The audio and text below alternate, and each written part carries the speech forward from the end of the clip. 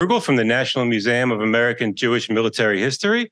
Here at the museum, we tell the story of Jews serving in the American military, and people hear Jews and military, and they often go right to Israel, and they assume what we covered is around Israel and the IDF.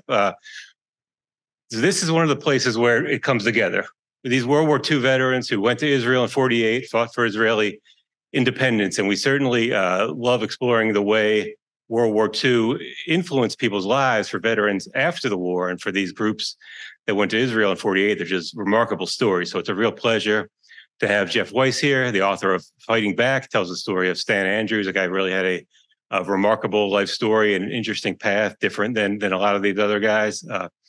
Jeff Weiss is the co-author of I Am My Brother's Keeper, which tells the story of American and Canadian volunteers in all branches of the Israeli Defense Forces during the 1948 War of Independence. Jeff is featured in the 2014 Nancy Spielberg documentary Above and Beyond about American members of the Israeli Air Force in '48, which received 22 film awards. He also appeared in the 2000 documentary Israel's Forgotten Heroes, narrated by Hal Linden. He's fluent in Hebrew, having completed a year of law school at Bar Ilan University. In addition to a law degree, Jeff holds a master's degree in international law and in biotechnology, and has been writing on Middle East security for more than 20 years. He's passionate about fitness and is an ultramarathoner and two-time Ironman. I just learned he was running for 6 hours this morning? All right. So welcome, Jeff Weiss. Thank you very much.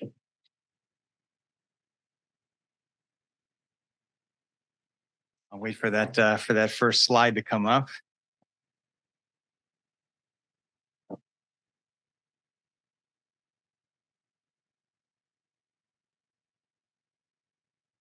So basically, our book Fighting Back is about this really fascinating American Jew named Stan Andrews. And my goal in today's talk is to try to explain who he was and to, in the process, perhaps help folks understand why my brother Craig and I spent so many years chasing after Stan's story. Next slide, please. Our first book, I'm My Brother's Keeper, we wrote in basically between 1995 and 1998. It came out in 1998 in time for Israel's 50th anniversary. And our goal in that book was to tell the story of the 1,000 or so North Americans who went to Israel as volunteers to fight in the War of Independence. In the course of that research, we came across Stan Andrews and his particular story, and didn't learn all that much about him, but enough to really become intrigued by him. But our goal in the book was really to tell the much larger story. And so we basically made a commitment to ourselves that after the first book was done and out, we would later go back and do more research, see if we could track down Stan's family and really focus in on his story. Some of you may have seen Nancy Spielberg's documentary, which came out in 2014. She did an absolutely wonderful job telling the story about a group of 4 particular volunteers in the Air Force. And that's where the North Americans made their greatest impact. And it wasn't the only place. Of course, Mickey Marcus is the most famous of the volunteers. He was the first general in the Israeli army and was killed about a month into the fighting. Paul Schulman, an Annapolis graduate, was the first commander of the Israeli Navy. But the Air Force really was where most of the contributions were made. So this is Stan. So Stan was born in New York, quite literally a beautiful child. His mother entered a baby picture of him into a beautiful child contest when he was already a young teenager, and to his great embarrassment, the picture won. And so he was handsome. He was a brilliant student, and also, next slide, an extraordinarily talented artist. And Stan liked all kinds of art. This was a realistic portrayal, obviously very Norman Rockwell-esque. And then this is Stan in an art class during college at City College of New York, working with clay. And then the next one is an abstract piece called Mad Surgery that Stan also did. So basically, Stan, like so many young Americans at the time, saw that he would end up in the military, and he wanted to become a pilot, and in particular, he wanted to become a fighter pilot. Now, Stan's name at birth was Stanley Anechstein, and he became concerned that with a last name like Anechstein, he might be kept from fighter pilot training. And so he decided after graduating from high school that he would change his name, and he changed it to Stan Andrews. And so he went ahead and he enlisted. This is actually a picture of him at the end of his service, but you can get a sense of what he looked like at the time. And he actually completed his service as a captain. And in fact, at the time, one of the youngest captains in the entire U.S. Army Air Corps. Next slide. So Stan he was sent down to South Carolina to pursue pilot training. This is him on one of the first aircraft that he flew. And he made his way through the process. But of course, the cadets were not the ones who got to ultimately decide what type of aircraft they would get to fly in combat, assuming they made it through the course. That was the Army's decision. And in Stan's case, the decision was made to route him to bombers, to the B-25 bomber in particular. Next one. This is actually a combat photo taken by one of Stan's, another crewman on one of Stan's flights.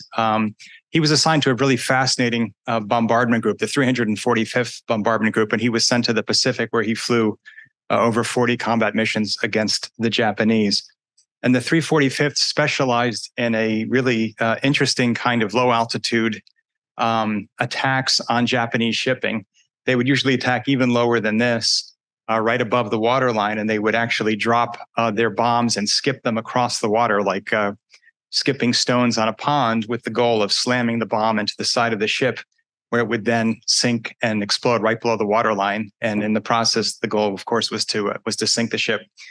As well, it had a dozen forward-firing 50 caliber machine guns, which they used to basically attack anything on the decks of those ships. Stan kept up with his art during his time in the military. That middle sketch is a self-portrait, of course. The one on the on I guess your right was inspired by his time in the Philippines. And again, just seeing the kind of the variety of kind of art pursuits that Stan was passionate about.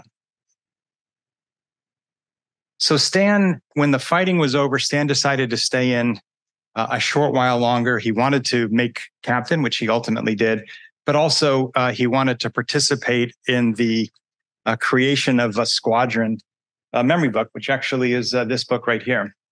And so Stan sketched, it's kind of fascinating. That's him drawing a panel that's in this book that introduced his particular squadron. That bombardment group had 4 squadrons, and that was for the Rough Raiders. Stan also wrote 3 or 4 essays in the book, which provide kind of fascinating insight into sort of his mindset at the time and how he felt about combat and how he felt about the adjustment from military service going back into civilian life. I'm going to come back to this letter at the end, but so basically after Stan came back to the States, Stan had gone to college before he went into the service. He graduated in 1943 and then went into the Army right after that. And so when he came back, he decided to get a master's degree on the GI Bill, and he went to UCLA. And while he was there, he became fascinated by what was going on in what was then known as Palestine, and realized that that Jewish independence was looming, that the British were going to leave in the spring of 1948, on May 15th to be exact. And it was clear that there was going to be a war, and it was clear to Stan that they would need pilots to participate in that war, and the local Jews were unlikely to have trained pilots who could fly modern aircraft. And so he made the decision to go to Israel and join the Air Force. At the time, what that meant was, so basically, with war looming, at the initiative of the United States, an arms embargo was declared on all of the parties in the region, which disproportionately affected the Jews, because the Jews had not been able to bring in the weapons of a modern Air Force, a modern Navy, a modern armored corps while the British were there, whereas Egypt, Jordan were under no such limitations, and they actually had proper military forces. So the only country that was willing to openly, well, not openly, but that was willing to break the embargo was what was then known as Czechoslovakia, with Joseph Stalin's approval. They agreed to sell the Jews Messerschmitts. These were planes that had been built in a production line that the Nazis had put in Czechoslovakia near the end of the war to try to disperse their production so as to try to save it from Allied air attacks. And so the Czechs, after the war, inherited the production line, continued to make the planes, but because of a fire, had to put in an engine that was really not the proper engine for the plane, which made it a very, very dangerous one to fly. But so the new volunteers were sent first to Czechoslovakia to get conversion training on these Messerschmitts before making their way to Israel. Now, Stan went not by himself. Stan is the shorter one in this picture. The taller man is a guy named Bob Vickman. Both Stan and Bob were highly assimilated Jews. Neither one was bar mitzvahed, and according to both of their families, neither one ever set foot in a synagogue in their entire lives. But they became great friends at UCLA, and Bob also had been a pilot during World War II. In his case, he had flown the P-38 Lightning, a reconnaissance version of it in the Pacific. And they had both entered World War II with the goal of becoming fighter pilots. Both had become close, but neither one had made it. And so for them, this was a chance to go to Israel to help the Jews get their state, but also it was a chance to become, to realize this fighter pilot dream that they both shared. So this is them in Czechoslovakia during this training period. So basically, they make it to Israel, and this is Stan standing in front of one of these Messerschmitts, Me-109s, and they were assigned to what was then known as the 101 Squadron, which was the only fighter squadron for the duration of the war. And is that the next one? And so early on, Stan's artistic skills were put to use in Israel.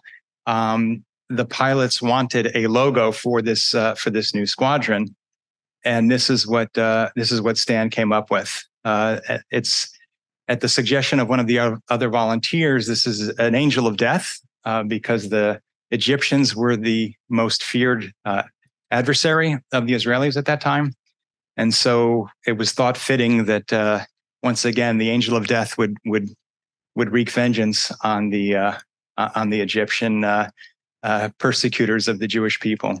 And of course, the logo was put on the planes. This is a Messerschmitt from the Israel Air Force Museum in Beersheba.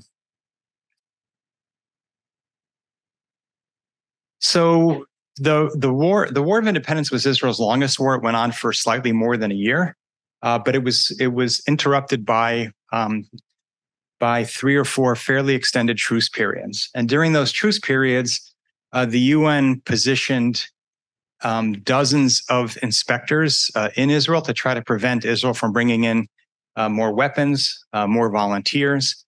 And Israel continued to smuggle in weapons and continued to bring in volunteers during the truce periods. And the goal for the Israeli army was to shield that activity from the inspectors. And so Israel needed an Air Force representative to essentially be the country's representative to the UN to deal with these inspectors, to try to basically cooperate with them where possible, but also to keep them away from the principal airfields where the most important smuggling was taking place. And Stan was given that role. And one of the types of aircraft that was smuggled in during the period that Stan was acting as liaison was were the Bristol Beaufighters.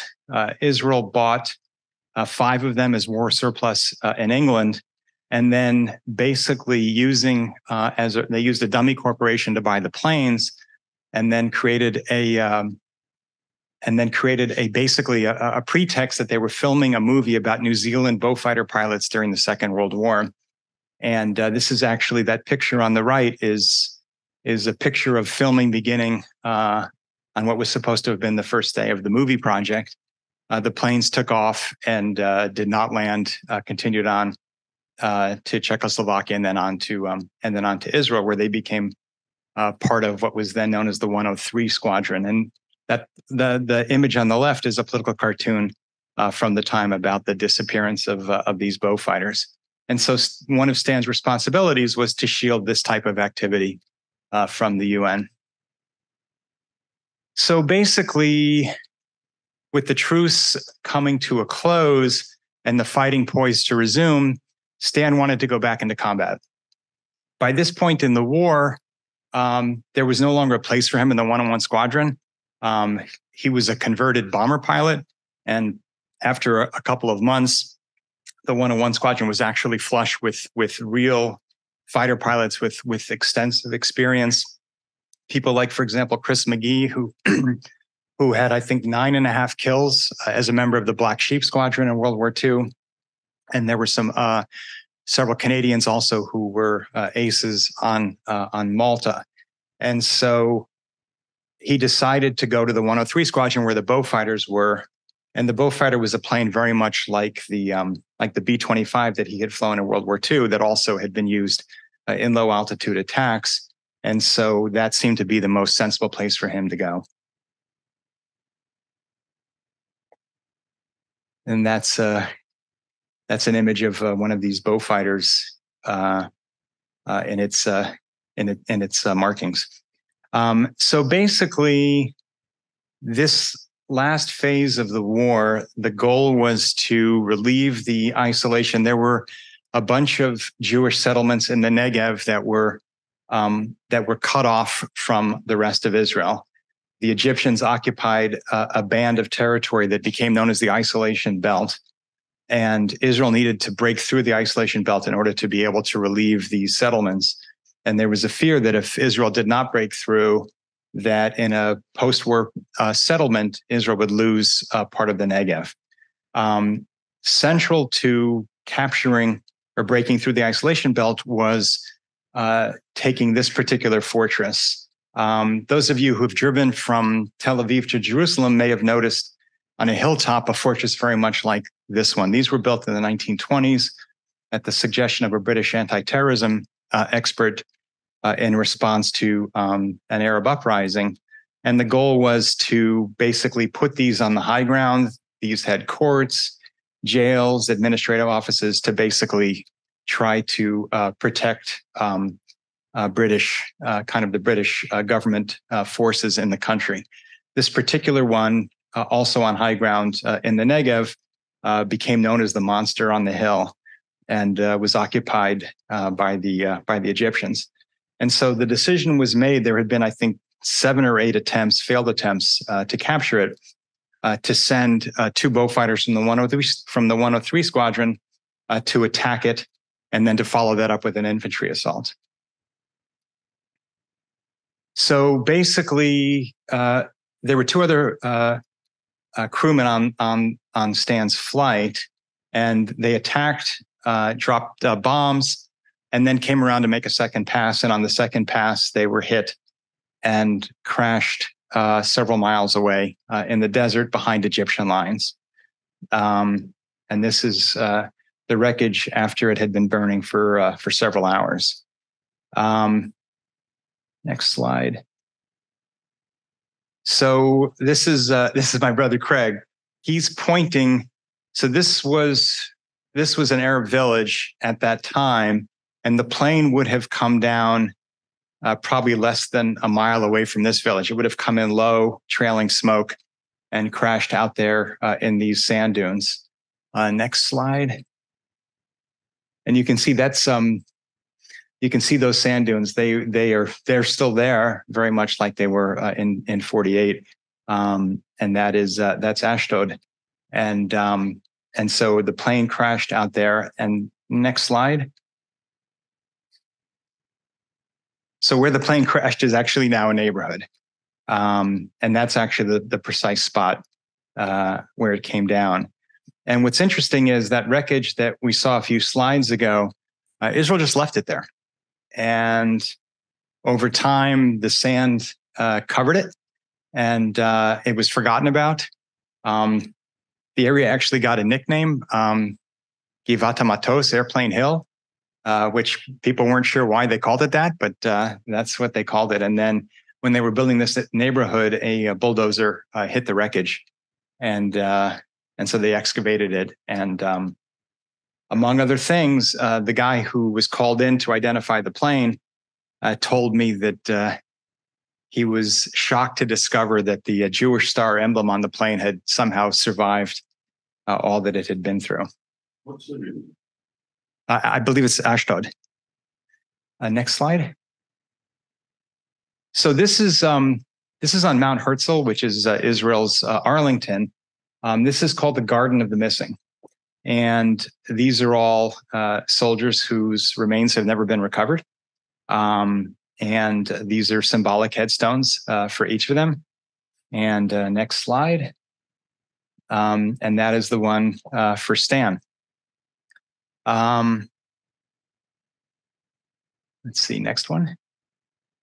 So one of the things that we were delighted to discover is that Stan's logo has survived. There is still a 101 squadron. They now have more than one fighter squadron, but there is still a 101, which is sometimes referred to as the first fighter squadron.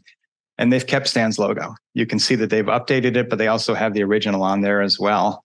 And I'm told that that is the only logo in the entire Israeli military that depicts a human form.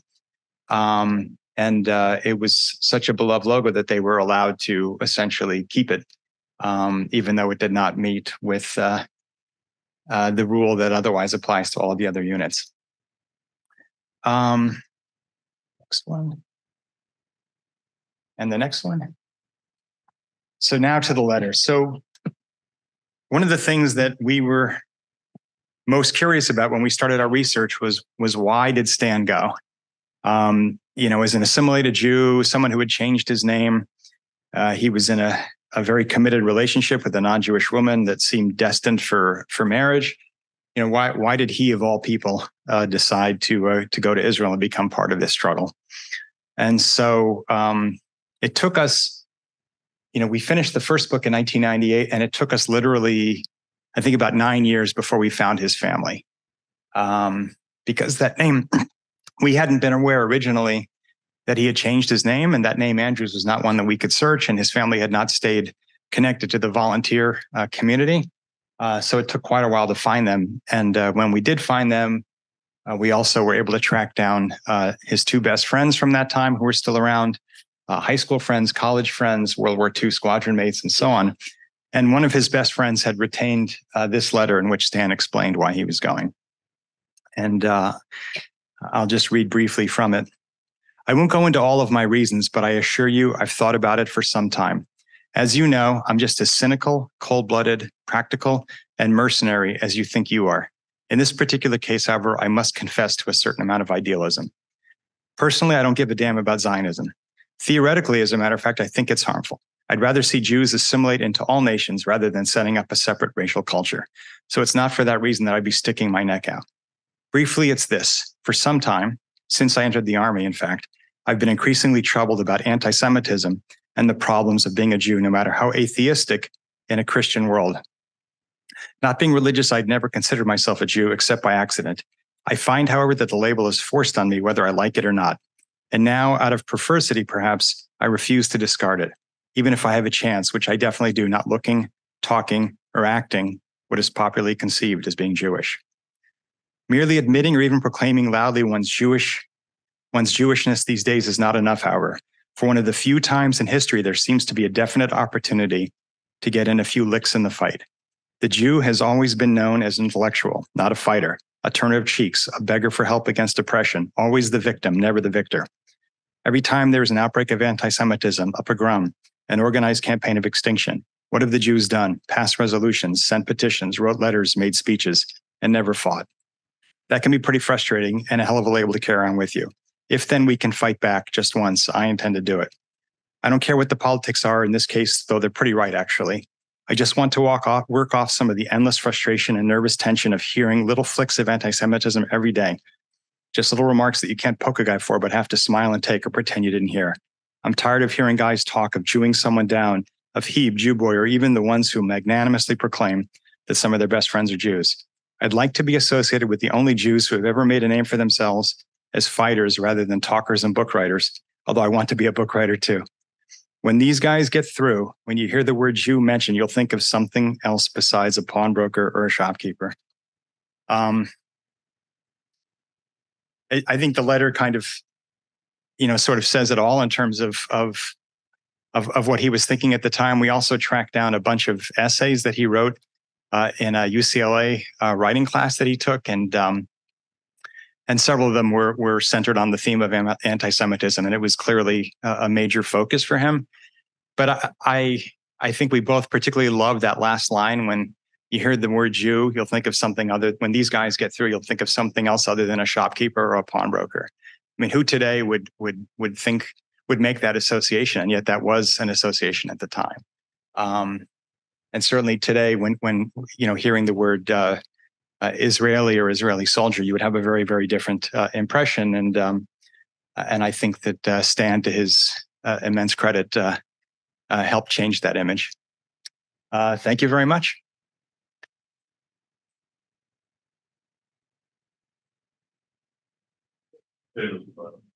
Oh, sure. What was the date of the letter? It was March of 1948.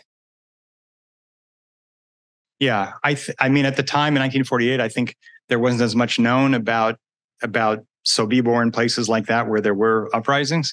But he talks about, what have the Jews done? They haven't ever fought. They sent petitions. They make speeches, that kind of thing. So I think he's referencing his perception that the Jews didn't resist during the Holocaust, and that was something that weighed on him.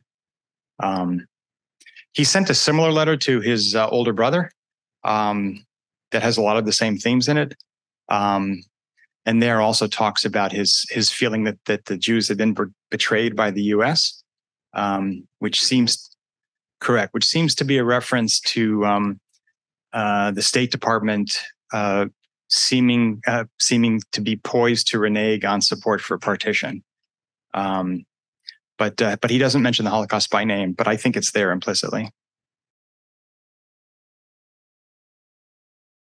There were, at one point in the war, 3 B-17s were smuggled out of the U.S. to Israel.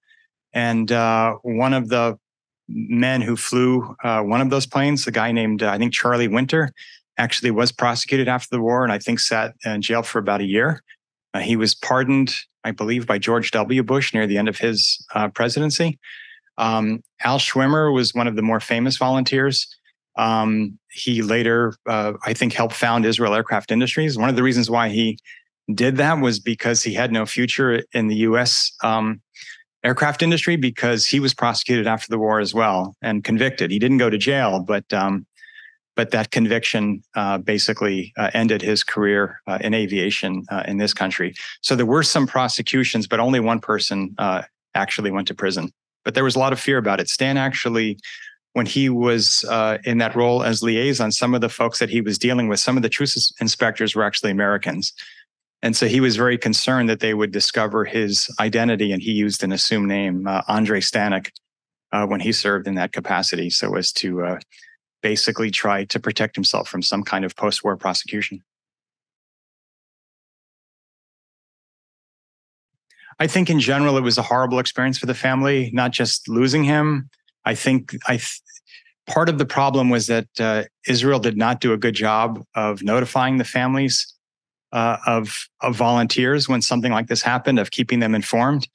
And so Stan's sister, Esther, took on much of the burden of communicating with Israel, and she was furious with what she perceived to be neglect on Israel's part in updating the family with information. That it was extraordinarily painful that his remains were never recovered. It wasn't until the spring of '49 that POWs were returned from Egypt. And there was hope, of course, that he would be among them, but he was not. It does seem that he likely survived the crash, that all of them likely survived the crash and were murdered somewhere else. And actually, one body was recovered, but it was identified as belonging to a different crewman, Len Fitchett. but the other two were likely taken somewhere else and killed.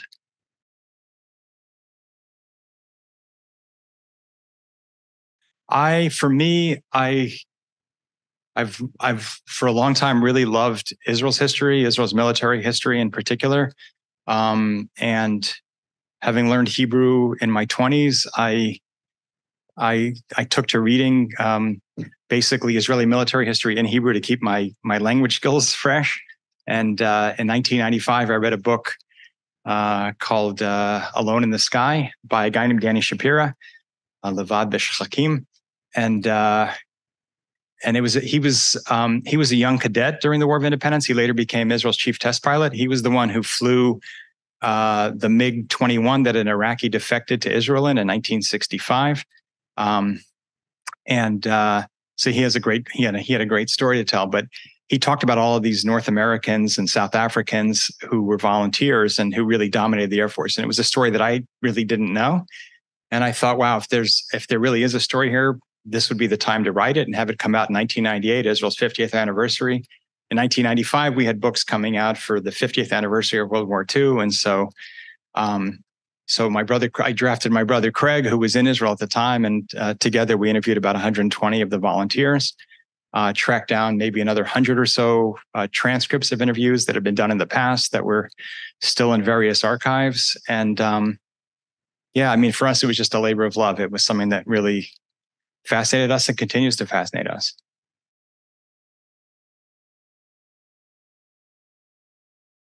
That covers basically kind of it goes through the war and as seen through the eyes of this big group of Americans and Canadians who fought. Yeah, I mean, they were an amazing group. There were some wonderful stories in there, but for a variety of reasons, Stan was the one who most tugged at our heartstrings.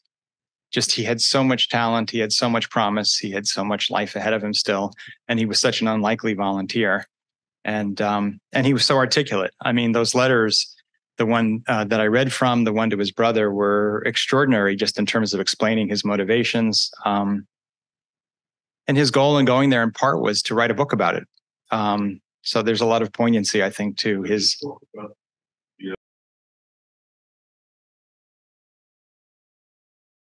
The Messerschmitts, what they basically did was they partially disassembled them and they put them in the backs of C-46s. That's actually how Stan got to Israel, was in the back of a C-46 sitting with half of a Messerschmitt. And then they reassembled them once they got to Israel. The planes didn't perform well because of the engine switch, but they weren't junk. There was some salvaging of planes that the British had left behind. But yeah, and then much later they bought a bunch of Spitfires from the Czechs and flew those to Israel. But that came later in the war. I guess I'd answer it this way. I think it's fair to say that, and I think, by the way, when Stan says I don't give a damn about Zionism, I think what he's saying is, I think what he's referring to is, like, I'm not a Zionist in the sense of like Zionist youth movement types who dream about going to Israel and, living on a kibbutz and they're singing songs and they want to farm the land. I think that's what he's kind of dismissing. And I think a lot of the volunteers had sort of no interest in that. They were not classic Zionists. I think there were very few who really were idealistic about wanting to create a Jewish state and to be part of that Jewish state, although some, of course, did stay. But I think they just felt a deep sense of obligation. There was a genuine fear that there would be a second Holocaust. There were 600,000 Jews there at the time, and a great many folks thought that they'd be wiped off the map. So I think there was a great sense that they wanted to go and help prevent that. I think for some as well, there was a sense that they missed the adventure of World War II. Maybe their post-war lives hadn't quite settled into anything that was satisfying to them. I mean, I think there was a wide variety of motivations, but I think very few were sort of truly idealistic Zionists in the sense that we might think.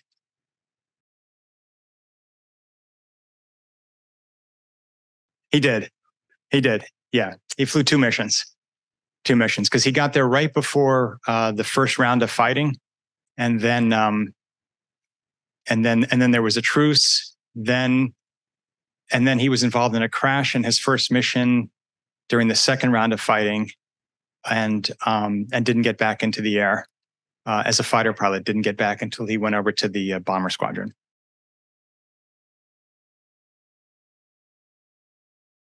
About 1,000 in total went over there, and probably the overwhelming majority were Jewish, but there were some significant contributions by non-Jews, and some really fascinating non-Jews who went over there. One of the fighter pilots was Slick Goodland, who was the X-1 test pilot before Chuck Yeager.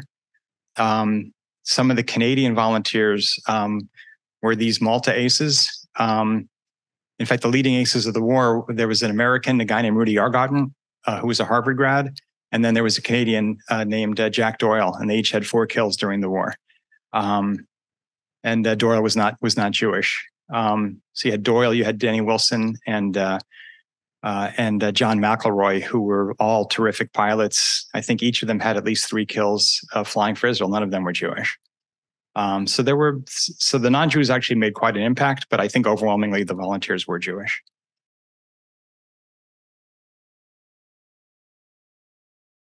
Nobody was prosecuted for going and fighting. The only prosecutions had to deal with weapons smuggling. Those C-46s that were used to ferry the aircraft from Czechoslovakia, those were smuggled out of the US. They were purchased, then there was a presidential proclamation that prevented them from being taken out of the country, and they were flown out in violation of the law. And so they were prosecuted for that.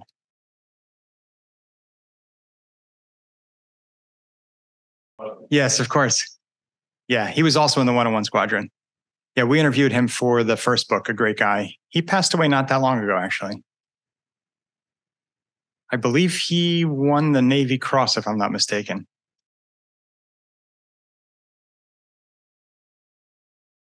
I do think he wanted to go to Europe.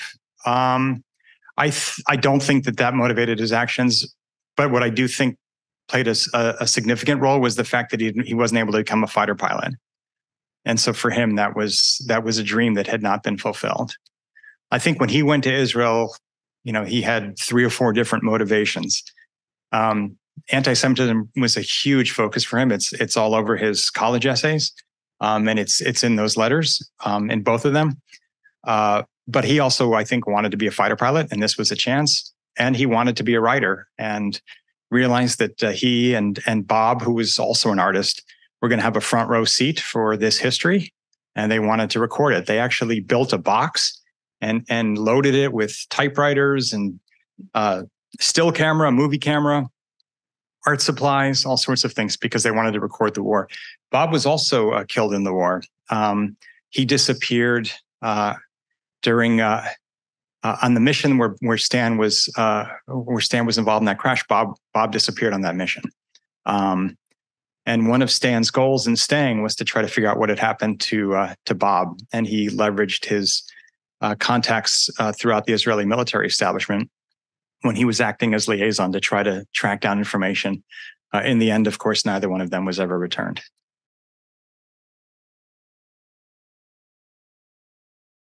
There were 2 different paths for volunteers to become involved. You had people like Stan who decided, I want to be part of this. And they searched for a way to make contact with recruiters. And the Haganah had set something up called Land and Labor for Palestine, which was a front group to shield the recruiting of soldiers.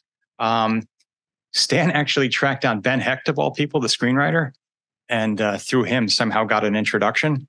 And then he and Bob went and met with, they had a physical in Los Angeles, and they were sent to New York.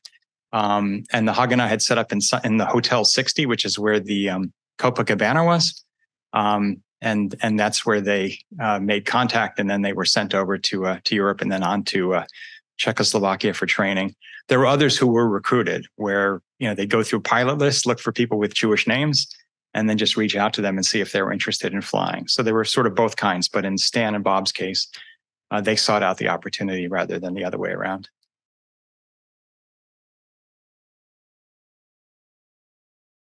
Sure. She was saying that she was in Jerusalem at the time in the siege. So basically, Jerusalem was a besieged city during the first part of the war until a bypass road was constructed, the Burma Road. And she was saying, and she served in the army 10 years later, and they were still using Czech arms, which is remarkable. I did not know that. Incredible.